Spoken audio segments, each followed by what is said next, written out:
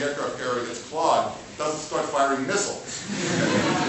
The toilet system and the missile system are pretty well decoupled, and likewise, if an incoming missile comes, it doesn't start flushing the toilet. These systems are modular, they're separate.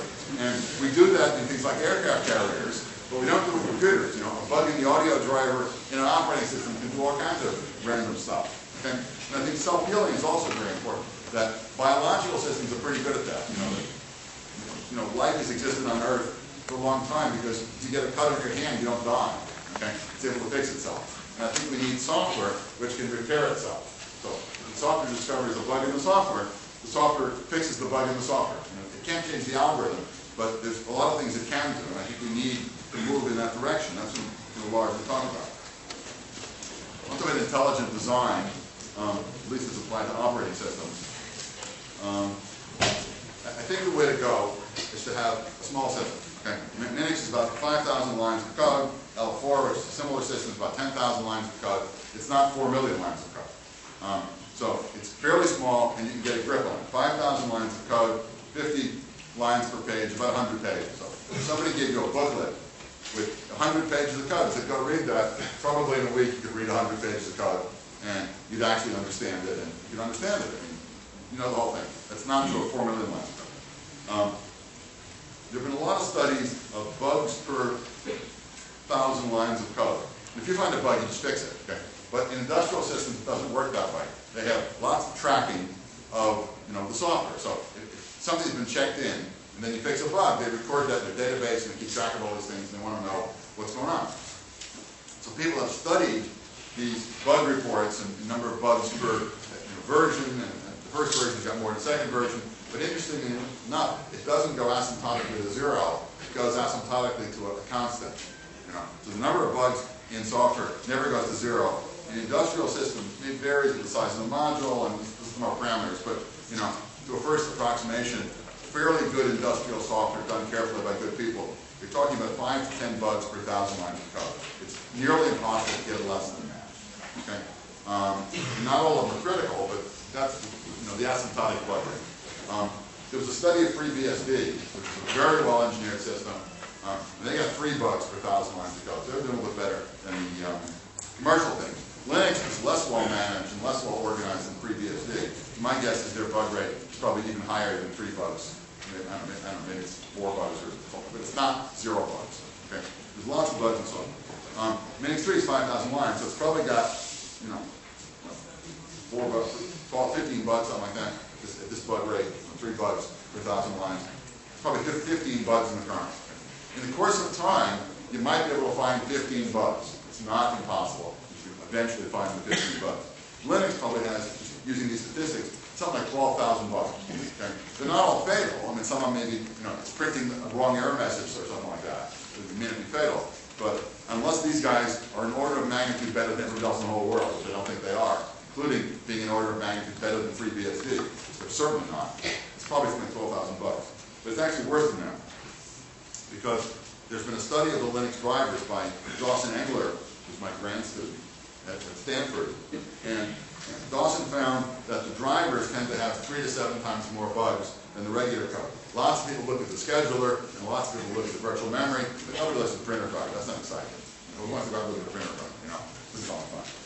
So nobody looks at it. So one person writes it, it's got full of bugs, and nobody ever looks at it. So, and make it worse, about 70% of the code is drivers. So you've got 70% of the code is going to bug rate 3 to 7 times worse than the rest of the system, and the rest of the system is bad enough. So the result is there's a lot of bugs in there. One of my former PhD students is Werner Vogels, who's now Chief Technology Officer of Amazon, and they run hundreds of thousands of machines, and they run them very hard. They're running hundreds of transactions a second, and he says they fail all the time. The failure rate is enormous. So if you're running one PC at home, and all you're doing is it's not me. And everybody, and all you're doing is reading mail or look at the web. It doesn't fail much. Well, you don't have good statistics. When you start pushing it real hard, running 100 transactions a second, 24 hours a day, and you got 200,000 machines doing that, you see failures all over the place. Okay? These are really pretty unreliable. My metric for when is it reliable enough, when manufacturers stop putting a reset button on the computer, usually on the front. TV sets don't have a reset button. But as software is getting more complicated, maybe they didn't need them. But when the manufacturer says, why would I put a reset button on? It never fails. As long as they put a reset button on, they have an expectation that it's going to fail, probably based on actual data. So I think you're going to make this polymodular. In our case, modular means as many processes which cooperate together to run the operating system, so it isn't a big lump. So here's the picture of the architecture. Okay? This is microkernel, which is 5,000 lines. It runs in kernel mode. It handles the interrupts and the traps and the low-level process creation and then the scheduling and the inter-process communication mechanism. So it's very bare bones stuff, the plumbing to make everything work. It's got the clock driver in there. The clock driver is very intimately associated with the scheduler, so it's a little bit inconvenient to have the clock driver out of it. But the clock driver is pretty small. It doesn't do much. It isn't really dangerous. And there's this thing called sys. The kernel has an API, application programming interface, to the higher levels. So it exposes certain functionality to the higher levels, and the sys package handles that functionality. Okay? I'll tell you in a minute what those things are. On top of the kernel, running in user mode are all the device drivers. That's what they call them. Each one runs as a separate process with a disk driver and a network driver and a monitor driver and all this stuff. They all run as separate processes in user mode. So they're regular user processes with a little asterisk with regular means. On top of that, you've got servers, file servers, network servers, there's all kinds of other servers that do things for the system. And on top of that, of course, other regular user programs, shell and make and GUIs and applications and whatnot. So here's the structure. Most of it runs in user mode. It's only about 5,000 lines of code that runs in kernel mode, and that absolutely has to work. If that fails, you're dead in the water. It's only 5,000 lines that are critical versus, say, in Linux, 4 million lines, any one of which can bring the system down.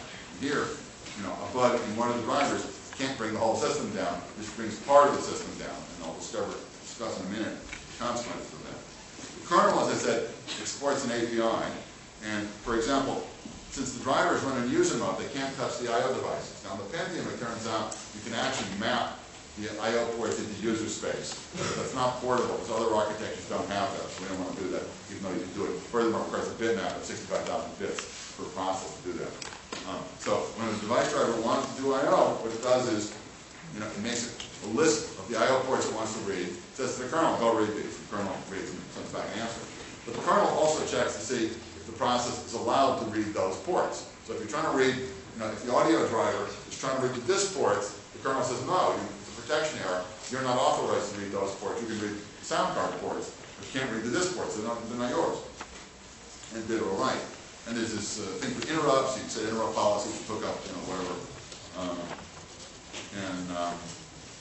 There's a way to copy data, which I'll describe later. In a monolithic system like Linux or Windows, the driver can copy data anywhere in the whole RAM, okay, including places it shouldn't be copying it. There's no way to stop it. Okay. Here, there's very tightly controlled, as I'll describe in a minute. You can change the memory map. This is needed for the primitive for exec, so you can say it's a new process.